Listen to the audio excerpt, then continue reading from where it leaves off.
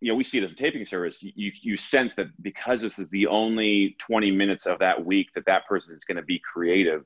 Right. There is this easy tendency to fall into of overdoing it, because you want to pack all those years of your experience and your resume and your training and you want to pack it all into that 30 seconds of the audition. And for someone to tell you, no, just throw it away, it can be deflating. And actors self-taping, that's the danger, is they don't have that voice telling them to, keep it simple. And then that's how we kind of can sometimes let our own craft get away from us.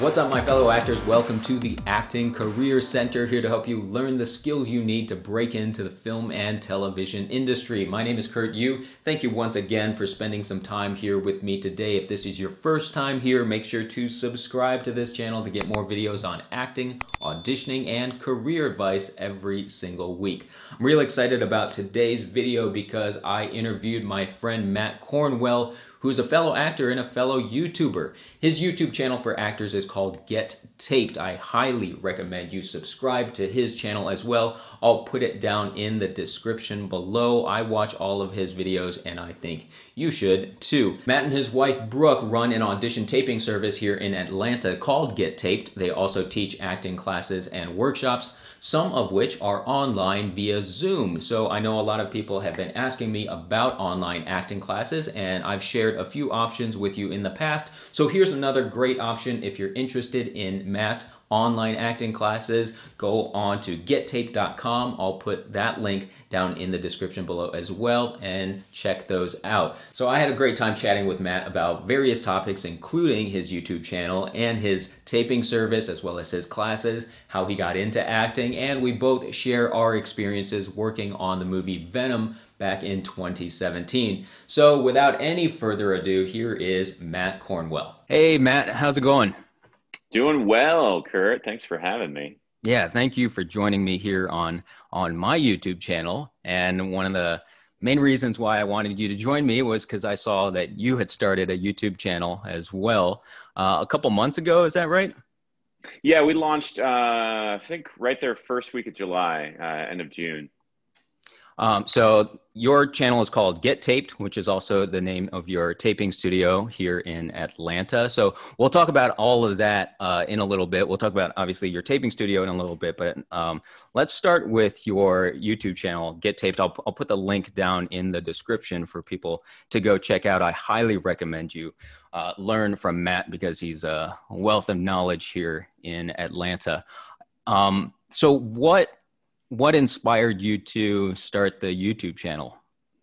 Well, depending on what year people are watching this video, because this will, of course, live and continue to be watched over and over again for decades to come. Yes. Here in 2020, during this pandemic, I think a lot of creatives can sympathize with the ups and downs that everyone was subject to, especially in the early days of the quarantine when the first week, everyone's like, oh, sweet, I don't have to do anything for a week, and then that sort of gave way to, for I think a lot of people, very low points in their life. And creatively speaking and otherwise, not to at all even downplay the severity of what other people experience, but just from a creative standpoint, went through a lot of ups and downs for those couple months. And as I was starting to kind of come into an up cycle, I started thinking about just I'd always wanted to do something in terms of putting content out there, and this was sort of the catalyst. The quarantine was the catalyst.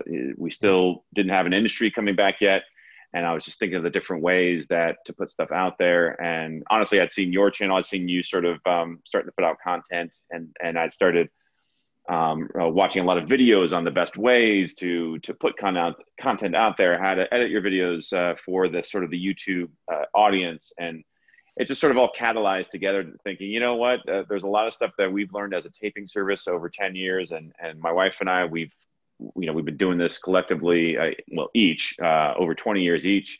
Yeah. And it just made sense that because when I started, I took a class and was immediately sort of exposed to different free information, from friends, from teachers, and from other sources, that so much of this information should be available for free to actors to avoid the scams and the heartaches and Yeah. unnecessary obstacles, basically.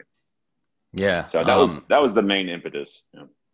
Well, yeah, and similarly to me, I had already started the YouTube channel years ago, and it had always been in the back of my head to get back on it. And it was the pandemic, the same thing. Had nothing to do for a while, and I thought, if I'm gonna do it, this is the perfect time because we have the time. And honestly, that's a kind of a silver lining for me about the whole pandemic, was that I've gotten this started. I've also been consistently putting out the videos. Whereas when I first started my channel back in like 2015, 2014, I wasn't very consistent with it. And then it just dropped off, and I took like a 5-year hiatus from making videos. But now I feel like, fingers crossed, but I feel like once everything starts to pick back up again, I'm on enough of I've been doing this enough that I can kind of stay on schedule, and I've been consistent enough that hopefully I won't fall off the cliff again.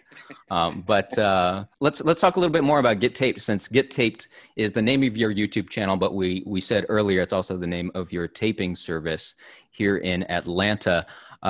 And you are one of the original taping services here in Atlanta. So how long have you been in business, and what got you started on doing the self-taping for actors? Sure. Well, Brooke and I, my wife, we formed the name Get Taped. We came up with that name and bought the domain, I think, in 2010 when we got married. So the business itself, I could say, is 10 plus years old, but our experience as audition tapers extends back to 2005, where when she first moved to Atlanta, we were both and she got with one of the agents here and I was with a different agent, and we both just sort of fell into being asked to record the auditions that were being done in-house. At the time, back in 2005, it was mainly like Army Wives out in Charleston, and then you might occasionally have some other show that might be shooting regionally that was allowing tapes. And so in the beginning, the early days, at its infancy, the self-taping was all done at the agencies, and because there wasn't that much of it. And then as that started to grow, and I was being paid sort of as a sort of part-time worker to do that for my agency.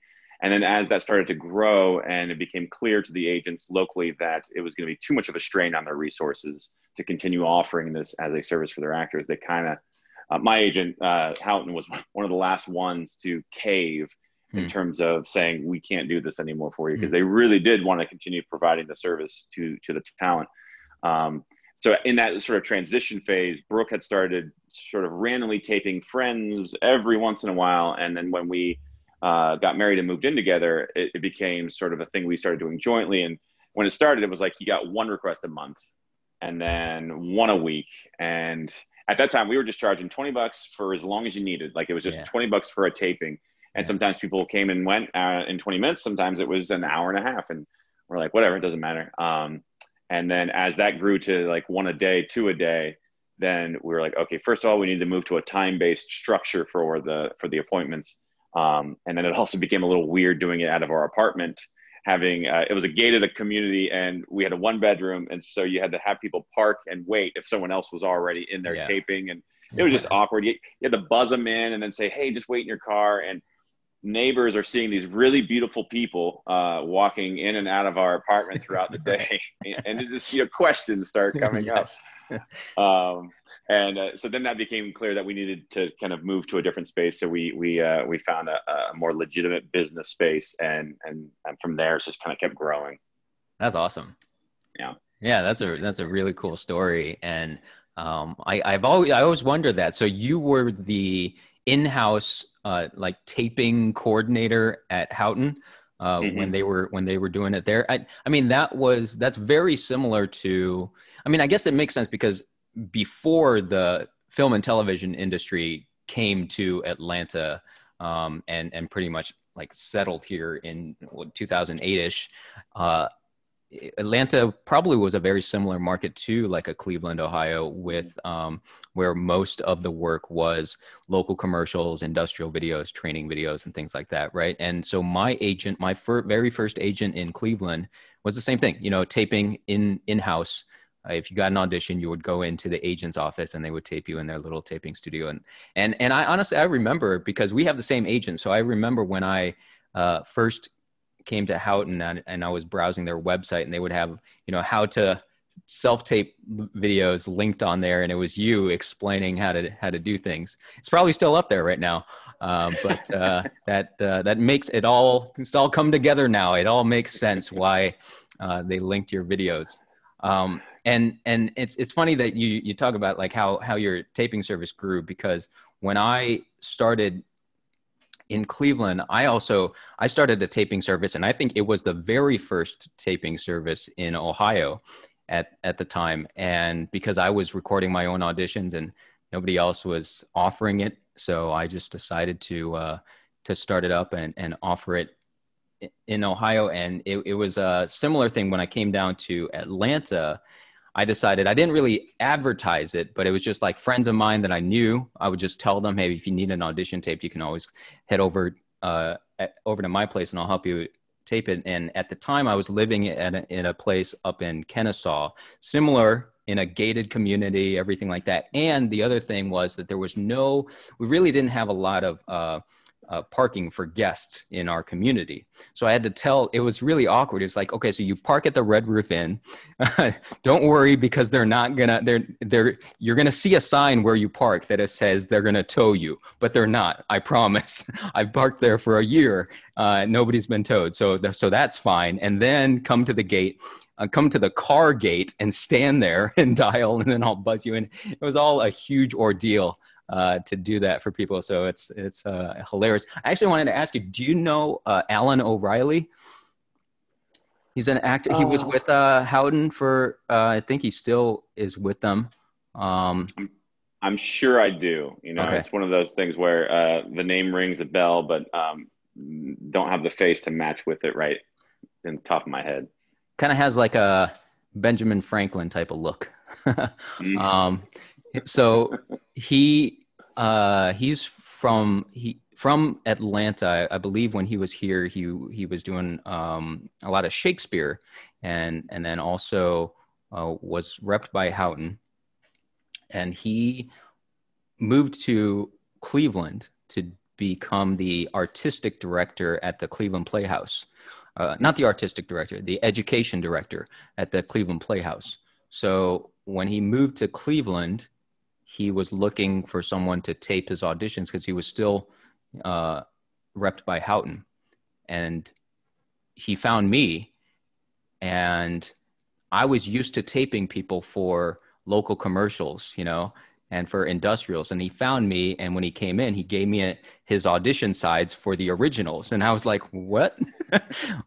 Where are you getting this audition?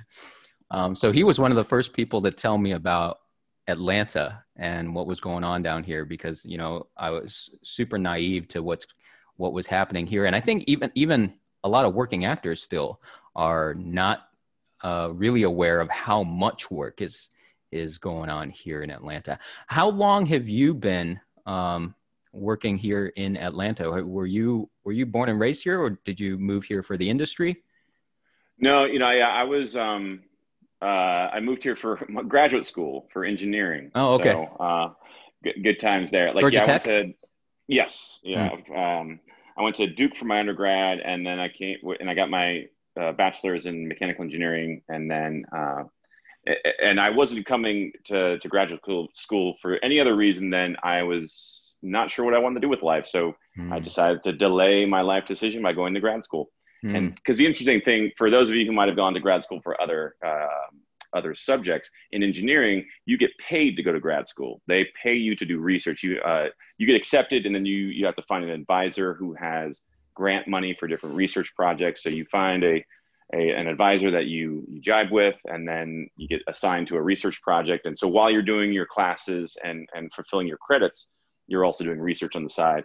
So it was a thing where I wasn't accruing debt. In fact, I was making money but it was really just about not making life decisions. And Right. because at this point, you know, when I got to grad school, I had done a lot of acting in high school, and then even at undergrad, while pursuing engineering, I was doing as many acting classes as I could fit into my electives, Mm-hmm. and I really enjoyed it. My senior year, I did a film class. They had a SAG actor, you know, guest teacher come in for he was a film and television actor who Yeah. came in and taught the class, and even recorded our final scene work and said that he would send it to like an agent in Charlotte. And it was just like, what, an agent? You know, like it was, again, like you're talking about that naive thing of not even thinking Right. that was possible Right. anywhere but Hollywood. And when I came to tech, that's where I started to I actually did a lot of theater at Georgia Tech, which seems like an oxymoron, but it's not. They do some pretty good shows there. And then I started looking outside of school, and I found the school, started taking classes. Turns out there was an agent or an assistant from Houghton who was in my class, who she didn't tell anybody. But she came up to me after class one day. I said, "Hey, do you have an agent? Because I work for Houghton." She's like, "Don't tell anybody." And Wow. I said, "I don't." She's like, "Well, get some headshots and let me know when you do, because I think you'd be good for Houghton." Wait, she was in And so, what class? She was in your engineering class? no, sorry, I had Oh. started taking an acting class. Oh, At okay, a okay. I missed Yeah, that. I missed that transition into the acting class. yeah. That's what I meant by I started looking for stuff outside Yeah. of the school, and meanwhile I was working in corporate America for a couple of years as an architectural consultant, and Hmm. which really, it wasn't a full use of my master's degree. My boss at the time said, "You're overqualified educationally Hmm. for this job," but for me, it's like I wasn't looking for a really I wasn't looking to like work for Lockheed Martin as an engineer or anything like that. I was looking for something a little softer, as an architectural consultant, one of the things we actually did was design performance theaters, and so that was really cool to me. And Oh, I thought yeah. it'd be a nice balance, and realized after 2 years that corporate America wasn't for me. And both my boss and I looked at each other sort of at the end of that second year, and we just kind of said, "Yeah, I think it's time to part ways." it Wow. was it was like such a mutual decision that Yeah. never happens. But I was better for it, because then at that point I'd had an agent for about 8 months. Suddenly, with all this extra free time, I was going to be looking for another job. But then with all the free time, I was available, and I started getting more auditions, Hmm. and I thought, let's just take that leap. And so then it became about scrounging for money anywhere I could with odd jobs, and to try to make this work. And it took, of course, in that time, like you're talking about Cleveland being a small market, it was just your local commercials and Right. just the industrials. You had one movie a year, maybe, if you were lucky. Right. And the only TV was in Wilmington, North Carolina, or maybe somewhere else like New Orleans. And so it was very tough. Like my first year of acting, that first 8 months, I should say, because I started with Houghton in May of 2002. And Hmm. that first eight months, I think I made $500, right? Yeah. Two jobs I booked that year. And then I booked maybe three jobs in 2003, Right. 2003. But it wasn't a lot of money. And so I was maybe making $1,000 that second year. And so it was a really slow journey, Hmm. A, because I was so new, and B, the industry was still so small. Right. And I can totally But relate to how, the mindset of an actor in a small market, when that one big movie comes into town per year and you get an audition, it's like, this is a game changer, right? And you're going to spend like 4 days working on your two lines and oh, and yeah. record it about 25 times. Well, this is a great first movie audition for me. Um, First of all, I just we'll do some name dropping here for local market people. My Sure. first audition ever. So like just a couple days after I'd gotten my headshots, that assistant, she calls me up. She says, "I have this audition for you. It's at Stillwell Casting, and it's for a national Zocor commercial." And at the time, Dan Reeves, who was the coach of the Falcons, he was the spokesperson. So it was going to be a football commercial. Hmm. Well, it turns out I was actually auditioning to be an extra, but because they needed these guys to be, to look like football players, they were actually holding auditions. Hmm. So my audition was with Melissa McBride of Hmm. Walking Dead fame. She was a casting director before she was a famous actress. And so it was just a question and answer thing. And I booked it. And so I was 1 for 1 with commercials. And I thought, this is awesome. Yeah. This industry is amazing. even though I only made whatever the SAG, extra rate was for that job. But then flash forward to 2003, and I have this movie audition for Bobby Jones, Stroke of Genius, starring Claire Filani and Jesus himself, Jim Caviezel, right? Yeah. He had already done The Passion of the Christ, and so he was, had some notoriety at the time. And my audition was 6 words long, and I had been training, steadily for a year and a half. So I was going to squeeze 3 emotions out of those 6 words. Right. And against all odds, I got a call back because, that's just way too much. I mean, it was the exact thing I shouldn't have been doing in that audition, but I got a call back. So I come back in, and it's the casting director, the director, and the producer, like the executive producer. So and the line was, "There's no way Prohibition can last," because it was the night before Prohibition, a bunch of friends hanging out at a bar, and we're all talking about Prohibition and this and that. And so my big line was, "There's no way Prohibition can last." So I do the line, and I squeeze those 2 or 3 emotions out of it, and the director just kind of smiles, he knows what I'm doing. Like this little small town actor is just trying to win his Oscar, and so he goes, "That was great. Just do it again and just say the line, And so I did. I threw it away. I just said the line, and he looks at his producer and goes, the character name was Chum, and so he looks at the executive producer, goes, "You think this guy looks chummy?" Yeah. And the executive producer just goes, "Yeah, he looks pretty chummy." The director turns to me and goes, "You want to be in this movie?" And I said, "Yes." And he goes, "All right, you're in this movie." And I looked straight at the casting director to like, from a contractual standpoint, like that was binding, right? He can't just say that and then take it back. Yeah. So then, so that's now my first movie audition experience, thinking I'm 1 for 1 with movies. Oh my gosh. And it's like, this is easy. This is awesome. Yeah. And then of course, no, not at all. But it was just so funny how that happened. Like, never do you get booked in the room, because that either implies, 1, they didn't call anybody else after me. And because I was early in the morning for that callback session, it was like 9:30 in the morning. So it wasn't like they had a whole day of auditions. And so either there wasn't anybody after me, or they just didn't want to bother with it. And so the rest of those people who came in for Chum either had no chance, or they just sent them home. I don't know. I have no idea why they booked me in the room like that, but it was never to happen again. 20 years later, it still never happened again.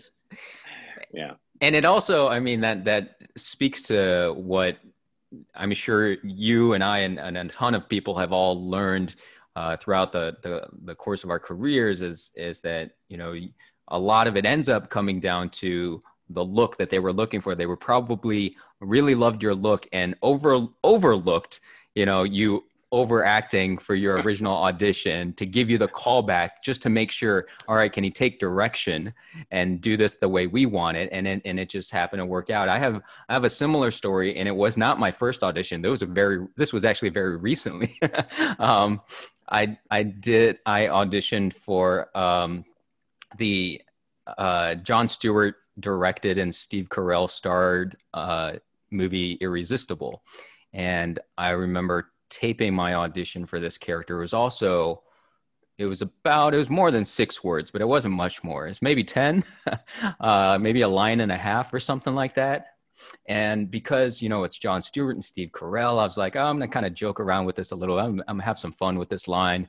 And I don't think I went overboard with it, but I still brought some more personality to the line than maybe what they wanted. So I did that, go into the callback, and Jon Stewart is there, in the callback. So I was like, oh man, this is crazy. Go into the callback and do my line the way that I had done it in the audition. And he goes, okay, yeah, let's just don't do anything with it. Just say the words. Just say the words. And so I auditioned with my glasses off, so I couldn't really see him. I only see like the blur of him sitting, like 6 feet away. I just hear him saying that, and I'm like, oh, all right. So I just do the words, and here's what I see. I see a blur of him 6 feet away. We're still rolling, so I'm not looking over at anybody yet, but just out of the corner of my eye, I see the blur of Jon Stewart sitting there. Just do one of these, only because I was able to say the line without, doing too much with it. And Obviously, after seeing that out of the corner of my eye, I felt pretty good walking out of the room. But yeah, some similar type of story. Yeah. Well, just to jump to some philosophical acting stuff real quick, both of those anecdotes really scream to the thing that you kind of were alluding to, which is, casting directors, or sorry, well, casting directors, but specifically the director, when they are now in the room and they've called you back because they've seen your tape, they've seen your headshot, maybe they've even seen your reel if you've got that.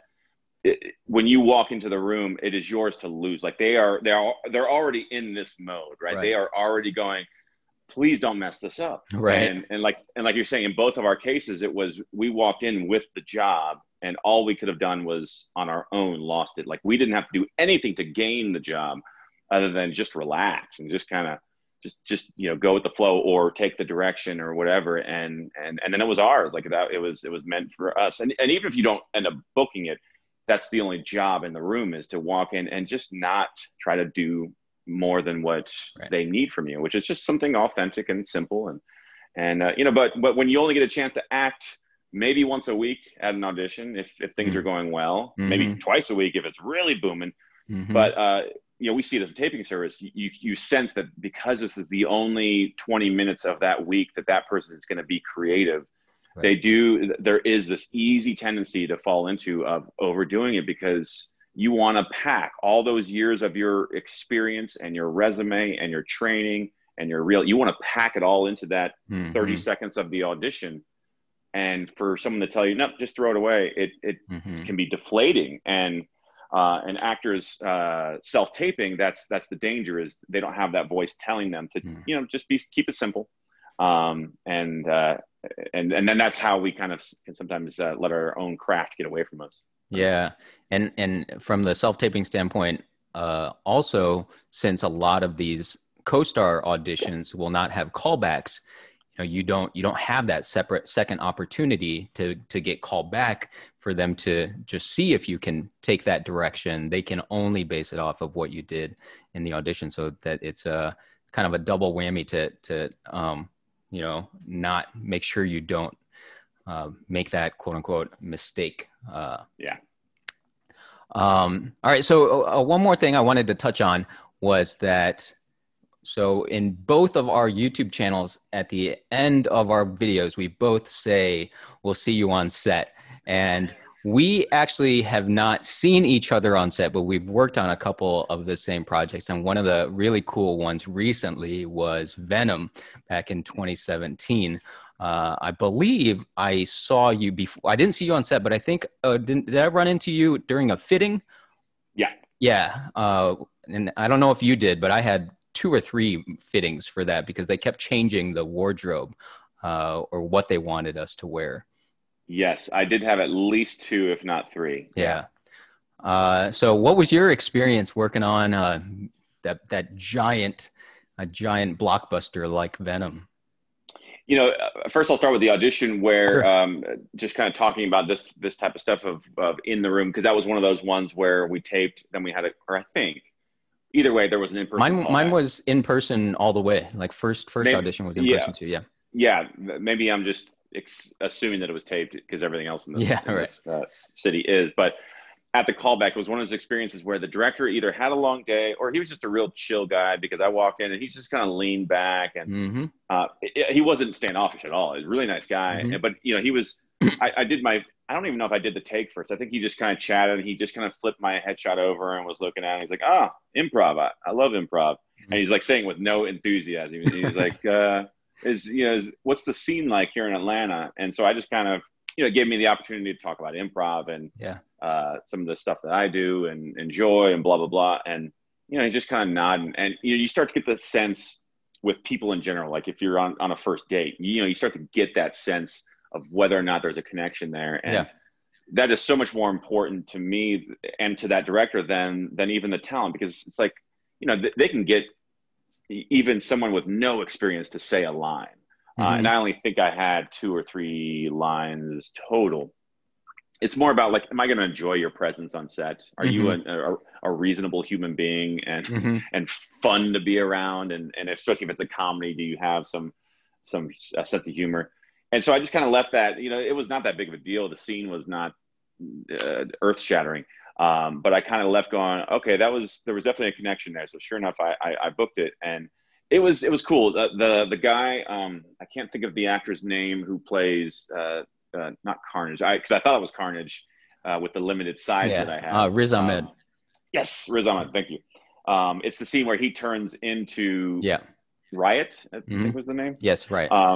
So I'm ops director sitting at my terminal, and he's trying to get the spaceship to launch, and it won't launch, and so then he gets really angry and he turns into Riot. And it was really cool because it was a big stunt day. Not only they had him on a platform so that when he turned into Riot, they would actually it was like a dolly that just had a platform for him to stand on, so that we had the visual of watching him become 10 feet tall. Oh, and then they brought in this giant stunt guy who was in a green motion capture suit, and he was probably 7 foot tall. Yeah. And then they put him on that thing. So then, there's this giant guy for us to look at. And then the big thing was that he reaches his hands up and they turn into like long swords or whatever. And he clears the whole room. And to watch that stunt was really cool. So it was not that long of a day overall. I mean, it was a full day, but not in terms of the stuff that I had to do. But it was really cool. I mean, anytime you're on one of those $100+ million budget sets, it's just fun to watch them spend their money, so to speak. Yeah, totally. Because that was actually the first time that, I don't know about you, but that was the first time I'd ever experienced what they called French hours, which means they don't break for lunch. Instead, they do a working lunch, and you order the food, they bring it to you, and it means that you actually make more because you get all these meal penalties depending on how long your day is. But they save money overall because productivity stays higher and they don't go into longer overtime. And so that was my first experience with that. But for me too. It was good. Yeah. And they did that on my day as well. And I think we were in the same set because I was in that mission control room type of set, right? Yeah. Mm-hmm. Yeah. I thought it was just insane walking onto that set because you when we arrive, it's kind of like out in the middle of nowhere, and you walk into that factory type of building, and it looks kind of like a rundown factory, but then like what they built in there was incredible. I actually had a similar experience in the callback too with the director. Kind of, it was really nice of him to take the time with the actors, and hearing that story from you, and then also my adding that to my experience. I'm guessing he spent a little bit of time with every person rather than just going right into the scenes, right? Because he did the same thing. He was looking at my resume, asked me. I forget how we got onto the topic, but he may have also asked me about Atlanta or something like that, and I said something about how I just recently moved down to Atlanta from Ohio, and he actually, I don't think he grew up in Cleveland, but he had spent like maybe 1 or 2 years of his childhood in Cleveland. He went to Shaker Heights Middle School or something. I was like, I went to Shaker Heights Middle School, and we got to chat a little bit about that, which was fun. And in your head as an actor, you're like, oh, this is great. This is good stuff. But the one other difference for me with the audition was that I was reading for like one of the scientist roles. So they had Riz Ahmed and they had Jenny Slate, right? And then they had these 2 other scientists that were like part of their main group of the people that worked for that company. And those 2 other scientists, I read for one of them originally. So like multiple multi-page scenes, and read for that in the original audition and at the callback, and then got a notice that I was pinned. And I was freaking out, that I was pinned for this. But then when I got the email that I was booked, it was for a different role. And it was for like this, one-liner. Actually, I didn't even know what it was for. It just had the name of the role, and it was different. And it was working one day. And, had I only auditioned for that role to begin with, it would have been like, oh my God, this is crazy. Yes. Right. But it was like kind of one of those letdown bookings where you're thinking you're getting something, and it's like something, it was something much smaller. But it was still an amazing experience going on to that and working on that set. and then, having that come out in theaters and right, like the whole world sees a movie like that. Yeah. And the best part is with those types of sort of tentpole films is inevitably people in your circle, and probably not necessarily the tight circle, but the people you only interact with occasionally, they see it on an airplane or on, streaming service later on. And then you get that, wait, hey, Kurt, Yeah. were you in Venom? Like, I saw you, or they can't remember. I saw you in something recently. You were, then they're trying to describe the scene, and you're going, oh yeah, it's Venom. Yeah, Venom. It's That's hilarious. really crazy. And I remember the other thing that was fun about that particular audition too was, they had the code name of Antidote when you auditioned for it.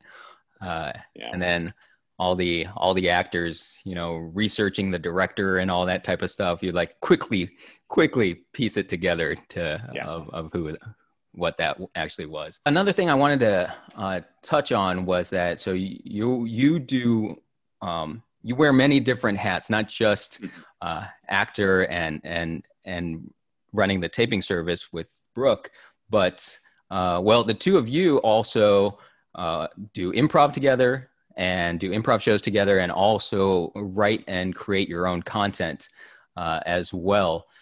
So what do you think that type of stuff how do you think all of that has helped you in your career? Because you are working when you're not working, right? You're continuing to act, and not just act, but also write and work in other aspects of this industry, even when you're not getting paid for it. Twofold. One is if you spend your whole career waiting for other people to hire you, it will drive you crazy. It's what chews up and spits out a lot of actors over their lifetime. Is they come to this business for whatever reason, and then that waiting, not only waiting for the yes, but then you get on set, and then you have to wait 4 hours before they call you to set. It's like, and then it creates this huge buildup for that one little blip of being able to exercise your muscle, your craft. And so that can eat up a lot of people and spit them out. And so given that I sort of am naturally inclined to wear those hats, having an engineering background and all these sort of varied interests, it just made sense for me to start creating my own work. Always hoping that you'll be that elusive thing that goes viral, that suddenly everyone's sharing Becky and Barry, the web series or whatever. But honestly, when I first started that, it was not to get all sappy, but it was sort of like a love letter to my wife. We had just been married. I had told her, one of the promises I made her is you'd never have to work as a waitress again. We will figure it out. But because she would, even though she was good at it, she would have nightmares, with server nightmares. Yeah. And that just, as the protective male, like I have to fix that for you. And so, but then there was like this lull in 2010 where there was not a lot going on audition wise, booking wise. And it's sort of just kind of what grew out of that was just like, well, let's just write some stuff for ourselves and shoot it. And it became very cathartic and very much this, it fed the monster, right? The creative monster that is always asking for more. And so it was very fulfilling just from that, like just putting it out there. But then, we saw some sort of benefits, which is inevitably because we've already built relationships with casting directors. You start to hear a little murmurs of you go to an audition and they just kind of reference it, or the cast director is asking the agent like, "Hey, does Matt have like a demo of that web series, to be able to share to pitch?" Oh, cool. And which I didn't. Like, we got 3 seasons in, and I did not have a speed reel or any sort of highlight reel. Yeah. And then suddenly, when I realized that it actually had oh wait, there's actually value to this thing we've been doing for 3 years. So there was a little bit of a professional, I think, benefit. Cool. But we certainly didn't do it. We didn't do it for that reason. It was more about, hey, we just need to get it out there and get this off our chest. And really what was really nice was the response from the acting community. Yeah. We set out to do that series, Becky and Barry, as a, it's hard to kind of like what we're doing with our channels. It's hard to sometimes tell people what to do because there can be a lot of different ideas about the best way to act, right? The craft of acting. Sure. But it was much easier to go, oh, but we can tell you what not to do. And so that's what it was. It was really like a tutorial of don't do anything that these two characters are doing. And early on in our first season, people, when we started releasing episodes, people would message us saying, "Are you basing this off of my life?" Because like I've done that in my auditions or whatever, Yeah. And so we got a lot of good response over the years from just actors who I think it was a little bit cathartic for them to see that, oh yeah, this kind of just makes me feel good for whatever reason. So it becomes that twofold thing of not waiting around for someone else to say yes. But then also, it is an investment. Everything in this business is planting seeds, and who knows when the seed you planted 10 years ago in Cleveland is going to bear fruit, so that it has that reason as well that we do it. Yeah. And it's super cool for me being relatively new to Atlanta. I mean, I've been here 4 years now, but for some of the people that have been here well before the film and television industry, really took hold here.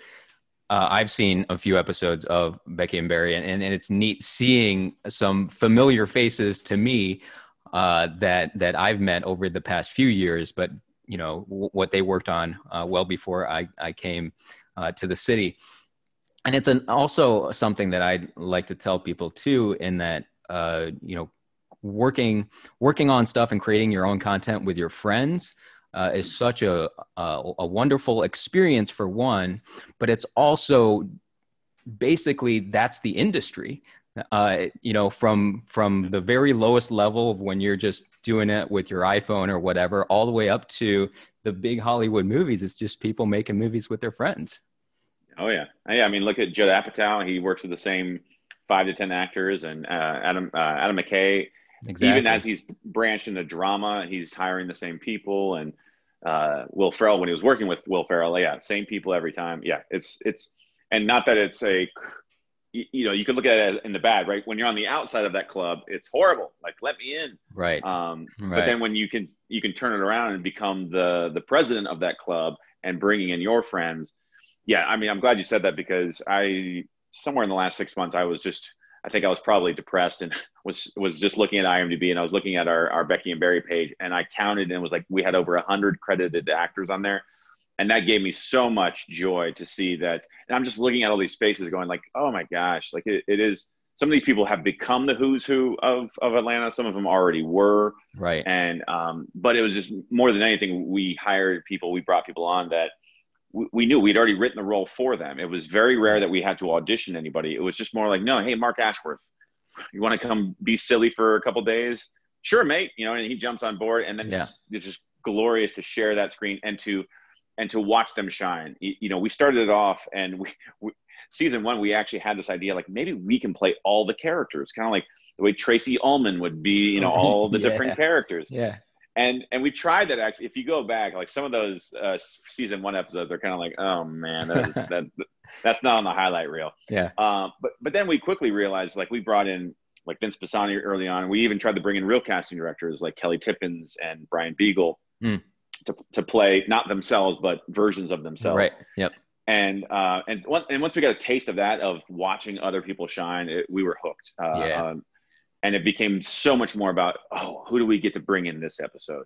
And the joy of being able to share that love with friends and even people we hadn't really ever worked with before, and just say, hey, are you willing? Like, we got Ryan Glorioso, who's a casting director in New Orleans. We drove down there and shot an episode down there, and that's awesome. And got him involved, and he was freaking out. He shows up on set. He's like, okay, when you guys asked me, I figured you were going to throw me like a line, and we had thrown him a whole page of dialogue. And so he had freaked out, but we knew he was a former actor, which is why we did it. Okay.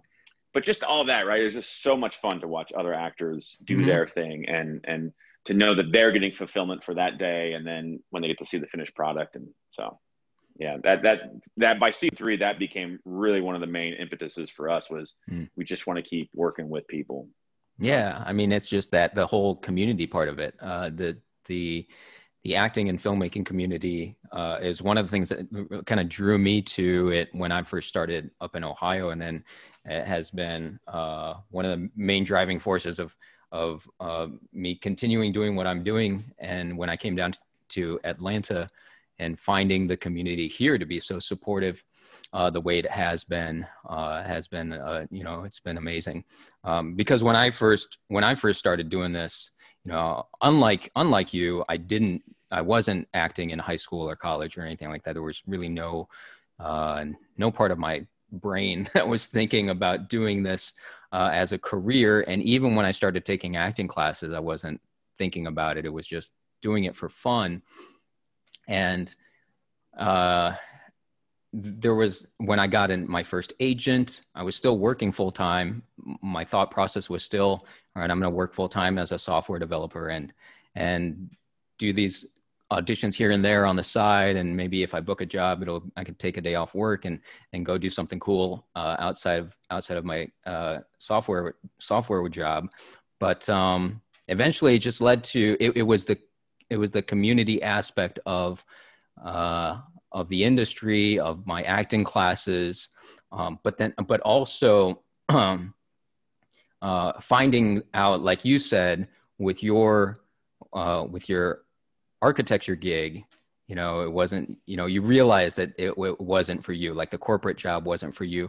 I don't think had I not started this, I don't think I ever would have realized that what I was doing wasn't for me, because it was kind of just like, it was the part of me that was kind of brainwashed into, all right, I went to college for this, and this is just going to be my life, right?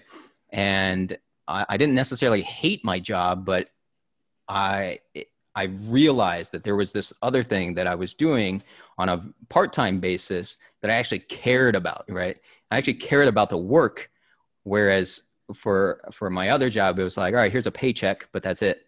Whereas here's the thing, here's something where, I would do it for free, right? I would go and do stupid things with my friends on camera on the weekends for free. And if they paid me for it, that's a bonus. Whereas my actual job, I did not feel that way at all. So that was the part that really, changed things for me. Yeah. Yeah. Agreed.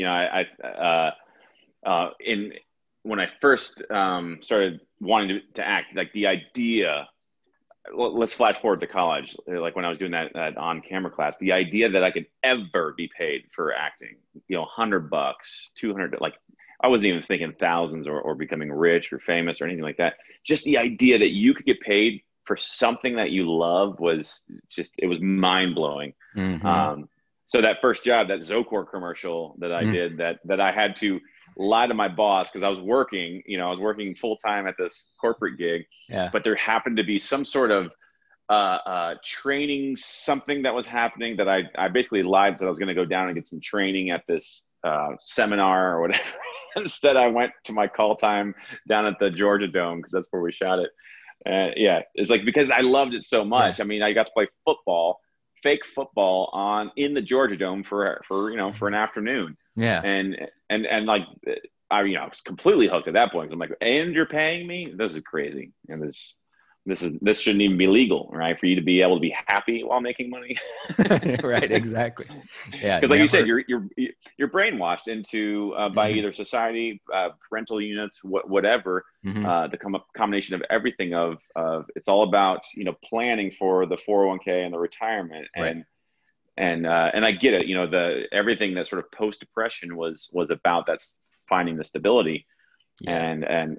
I'm so happy that I found my way, sort of that brought the happiness. Because I used to say, when like my mom would ask me, how are you doing? When she'd be sending me money to help pay rent or whatever. Yeah. And I'm like, hey, I've never been poorer, but I've never been happier. Yeah. And that was enough for her, because she's always been my number one fan, and so that was enough for her to kind of keep supporting my journey, and both just emotionally, but occasionally monetarily. Yeah. Because if it's not fulfilling, and that's the thing that I think, going back to an earlier discussion, actors need to figure out or reconnect to the why. Why are you doing this? Because if you're 10 years into your career and you're still down in the dumps because you've not graduated above a co-star level, or you got that guest star and then you're right back to doing co-stars, or whatever, like if that is really plaguing people, it's a good time to sort of reconnect. Well, like, what's the most important thing? Is it red carpet? Well, then move to LA and get a manager and really start doing the grind, and start playing that game, because it's a very different game Mm-hmm. if that's your goal, versus if it's just artistic fulfillment and wanting to be a journeyman actor for the rest of your life. Well, you can do that here in Atlanta for sure. And that was something that I think happened. I had a recalibration during the pandemic of Mm-hmm. sort of a reality check of not that I was had these dreams of red carpets. I mean, we all have those visions and dreams and hopes. I had been pretty realistic for the last several years, Mm-hmm. but there was this realization like, oh, if I'm not careful, I'm going to become that bitter actor who is always looking for something to go wrong, who is always coming up with excuses for why this industry sucks. Mm-hmm. And it was a real moment for me where I just kind of flipped the script on myself, and then it became like, I hope I get to book again so that I can sort of test out this new mentality that I have. Yeah. But I sort of reconnected with that Yeah. why. And I think going back to the first question, I think that is part of also what drove me to want to do the YouTube channel. Was like, I just want to create. I just want to put stuff Yeah. out there. Yeah, that's great. So, And another part of another thing that you're doing, other than all the stuff we've already mentioned, you got quite a bit. You and Brooke both have quite a bit on your plate, but you guys also teach. So let's talk a little bit about. So maybe instead of going directly into what you're teaching, so the question that or the thing that we hear a lot from really industry wide from agents and casting directors is that you have to know your type. And on top of that, knowing your type, then also bringing yourself to the role and bringing yourself to each audition. We've heard that so many times, and a lot of times people find that it's hard to grasp what they exactly mean by that. So a lot of what you guys teach focuses specifically on that particular topic. So you want to share what that whole arena is all about? Yeah, one good analogy for type, and those words type and brand get thrown around, and it becomes actually a pretty polarizing topic for actors and teachers specifically. I see a lot of stuff thrown out there by either casting directors who are doing some teaching or coaching, and then teachers. Some are teaching type and brand, and then some are saying don't, like that is limiting. It is putting you in a box. But I'll briefly define type and brand. Like type would be a soda. Soda is a type. It's a type of beverage. Whereas brand is Coca-Cola, it's Pepsi, it's Dr. Pepper, it's something very, very specific. And so type, we both would fit into sort of that nebulous type of 40s, any ethnicity, or 30s to 40s, any ethnicity. Like, so if a cop role comes across the inbox of Houghton, we might both get submitted for cop because all they care about is 30s to 40s, any ethnicity, male, whatever. And so we fit that type.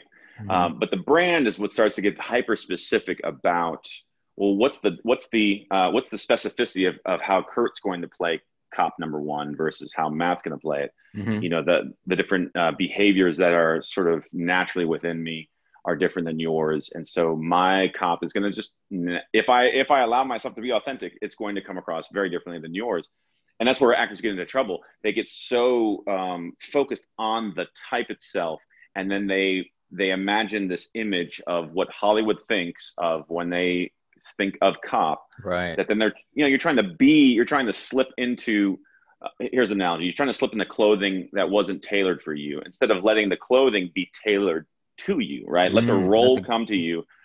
Yeah, just you put this thing on and then tailor it to yourself so that you look good wearing that new jacket or whatever. Right. And so to not let type get so dominant and to the point where you're trying to actually abandon your brand that maybe you've not really even discovered yet, because you're trying to become something you're not. And this all relates to the other sort of buzzword that we use, which is authenticity.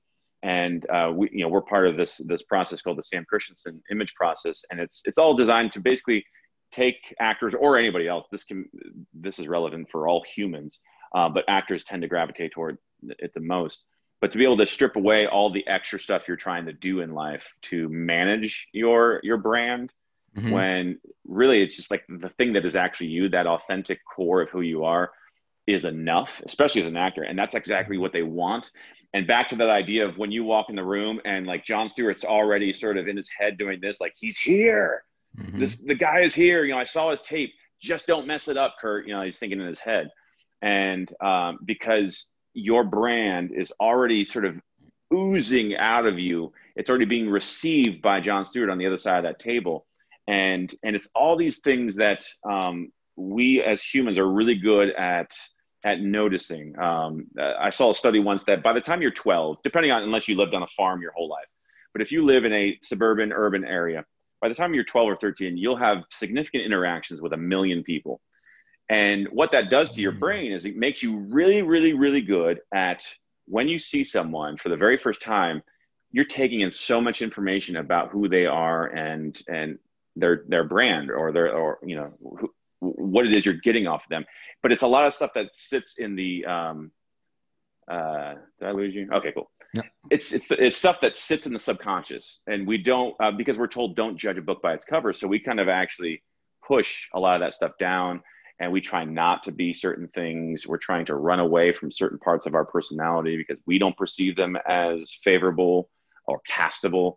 And it's right. Like, no. The thing you were born with that then nurture, the nature and nurture thing, the thing that you're born with combined with the environment you grew up in, that is an amazing, complex human being that is needed, right? As a storyteller, you are needed to tell a story, to tell many stories. And what actors get so caught up in, either as a result of their training or their ideas of Hollywood or whatever, is that they need to become something. And it's like, no. You just need to strip all that away and just be yourself. And that's why you hear that refrain over and over again. No, just be yourself. We just want an authentic read. But again, you're trying to take all of that experience and all your notions and all your training, and you're trying to squeeze it into that one-line audition. And then it's too much. It's actually really unattractive. And what they really want is just you, the human, to show up in that role and to let that role sort of fall onto you as opposed to you trying to step into what you heard the previous guy doing in the room before you. And wow, they really responded to Kurt. I guess I got to do it like Kurt, and then I'm trying to do your inflections of how you said the lines. And then it's like, what is this guy doing? Yeah. And so it's a lot of that of just trying to strip away our ideas of who we think we are, or who we're trying to be, and sort of putting on stuff and trying to mask stuff and hide stuff. And it's like, no, let's just let all of it, all that stuff that you were born with, combined with whatever nurture did to you, and celebrate that and let that become your brand. And then the result is, for people who go through the process, is that they walk into audition rooms with a relaxation, which turns into confidence, and they sense that immediately, right? On the other side of the table, because they're nervous. They're nervous about, they need the answer, right? They need to cast this darn thing. And if you walk in with that sense of, hey, I got this, that puts them at ease, and that makes them want to work with you. Even if you're not right for this role, they're already thinking of you. Kind of like that's what happened with Venom. You walked in for that role. For some reason, the other actor fit the bill better. But that guy's thinking, but I still want to work with Kurt. Yeah. What else we got? Let's put him here. Let's create this role, right? Let's do whatever we need to do. So it's really about letting the actor become their fullest authentic self by, we reveal it to them sort of through a lot of exercises and data gathering. And then we kind of gift it back to them to say, here, this is you. It's been you the whole time, but we've just sort of made it Claritin clear. Like those Claritin commercials where it's like, it's the same image, but we just made it clearer and more vibrant. Right. And now you just feel better about it. It's hard to do the nutshell elevator pitch of that, but it's really just about that, about getting you to a point where you fully understand in a hyper specific way. Because like I said, we have these intuitions of who we are and how the world works, but if you can't put language to it, if you can't actually specify it, then you're missing out on a lot of it. So. Yeah, and I think that's great. And there's another teacher here in Atlanta, Rob Pralgo, who harps on the same thing in his classes. He talks about how you don't become the character becomes you, and how you really have to believe in that. And I agree with you. It's a lot of our ideas of what acting is when we're growing up, before we start really learning the craft, is that, okay, actors become other characters, right? Every actor can play every role because they can train to turn into, other people. And on one of my recent videos, maybe a week or two ago, I asked people to type in the comments and say, what's your reason for wanting to become an actor? And a lot of people had, clearly these are people who are newer. A lot of people had that type of answer, in that I love the idea of becoming someone else. I love the idea of completely changing into a different person or something like that. And I think that's a very common for people to think that way when we're first getting started, and even, well into our careers, and to strip that thought process away is not necessarily very easy. We can be told, but to learn it isn't super easy, right?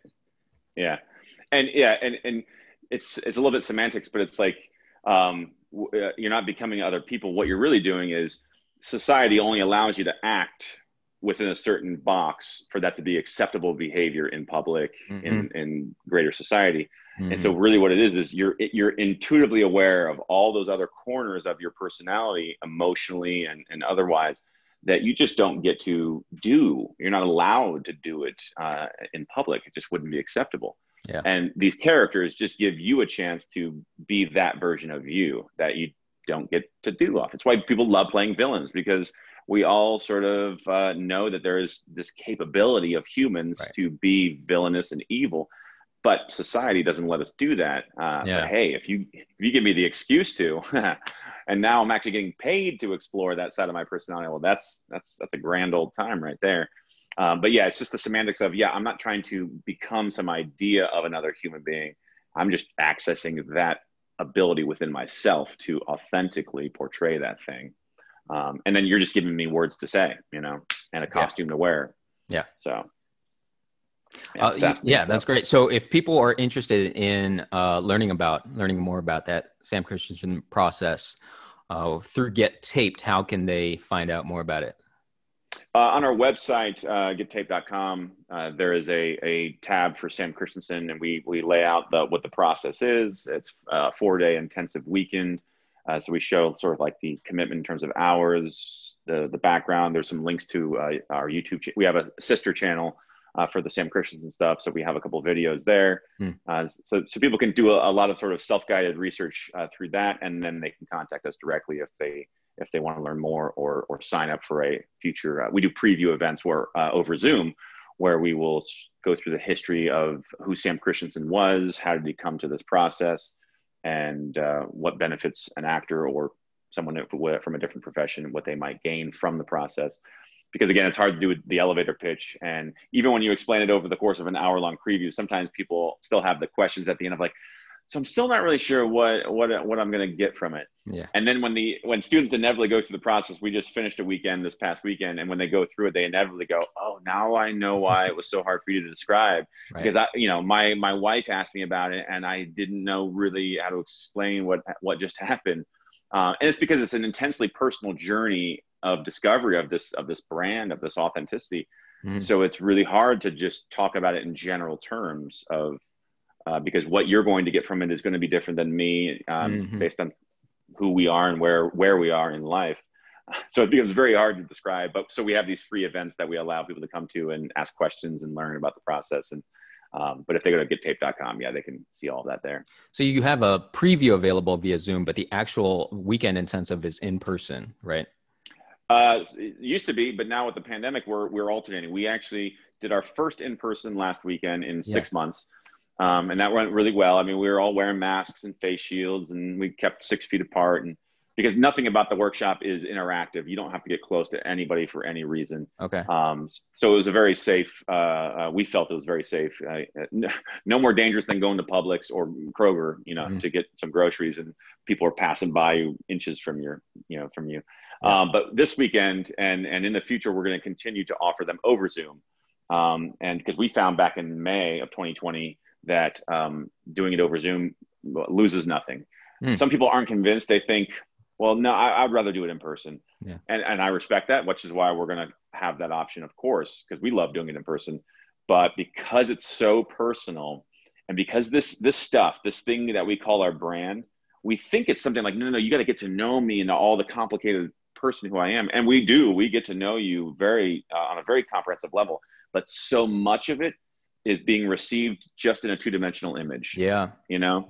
And it's why cast directors are so frustrated, because they get so much from your headshot that if you don't walk in sort of selling that same thing, then they're really thrown off by that. They don't like it. Whether it's because you wore too much makeup, or you tried to create a really interesting headshot. As a photographer, I'm sure you've seen plenty of actors give you the too much look. Like, let's do that, but then let's maybe just you try to catch them accidentally doing something authentic. Because they're trying too hard, and so if the actor walks in not looking like the brand that they're selling in that headshot, that's very bad, because then they're confused with what you're selling. Well, that's great to hear that you're also offering it via Zoom, because I didn't know that you were doing that. So basically, anybody watching this from anywhere can sign up for one final question class, right? I have for you. Yeah, I mean, like this weekend we have somebody from LA, somebody from Colorado, so we can chat with. Now, if someone from like London, in an alternate universe where you aren't an actor, with the time zone stuff, not in the creative they'd be possibly in the middle of the night still on the Zoom call, but other than when I did my YouTube live, there were people from all over. In the interest of improv, where you just say the first thing that comes to your mind. The first thing that popped in my mind was soccer coach. There were some people that would interesting. Have you coached soccer before? No, that's why it's an alternate universe. But very athletic, and I think taking all that creativity off the table, I think I'd still, as an introvert, I think I would still have that, because I am a textbook introvert, believe it or not. But I would still have that desire to sort of be outward facing, affecting other people. I do love working with kids, like, and by soccer coach, I mean like Little League, or like teenagers. Because when I have taught, there's a lot of fulfillment that I got out of working with, kids when they're in that those years where they can still be shaped. They still respect authority, but they're also discovering who they are. So it would have to be something that I think that would still be in that realm. And so soccer coach is my final answer. Have you ever played a soccer coach or any type of coach?